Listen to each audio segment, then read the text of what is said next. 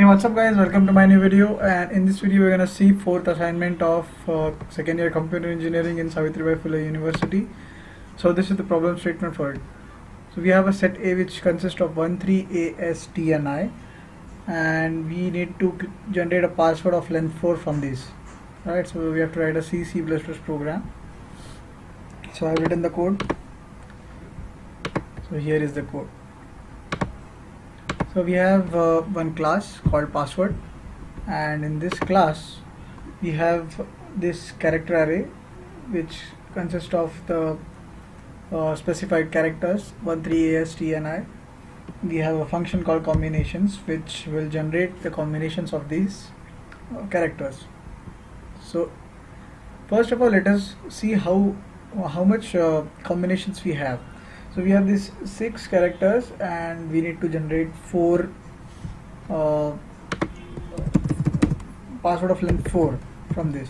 So first let us say that these blanks 2, 3, 4 represents our password. So first blank can be filled in 6 ways. Alright.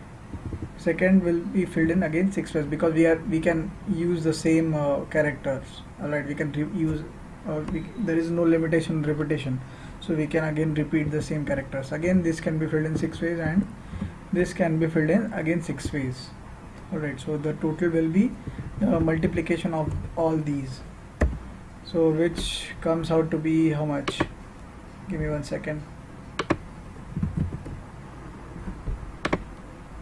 Alright, so which will be 6 into 6 into 6 into 6, so it shall be 1296. Alright, so 1296 combination. So we need to generate these many passwords. So let us see what is there inside this combination function. So we have this for loop which is of which will iterate for 6 times. Again inside that we have again a for loop which will again iterate for 6 times, and again we have similarly 4 for loops in this function, and we are again displaying the numbers. So first for loop, suppose it contains 0. Alright, so first iteration will be 0. So similarly the first password will be 0 0 0 0, so it will be 1 1 1 1. Right, so then again for the next one it will be 1 1 1 and this will be 3. Alright, so 1 1 1 3. So in this way it will generate all the passwords, and again in the main we are calling that function. So this is it. Now let us execute this.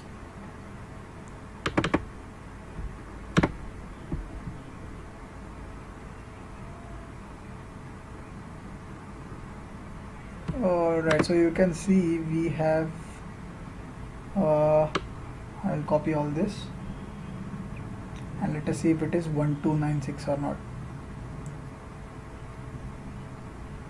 It will take some time, I guess. Alright, so let us copy this, go to our text editor and I'll paste this. So you can see the line is 1296. So we have generated all the passwords in this. So that's it. Thanks for watching guys, and if you got something from this video, do click on the like button, share this video and do subscribe to my channel for more such videos. Thank you.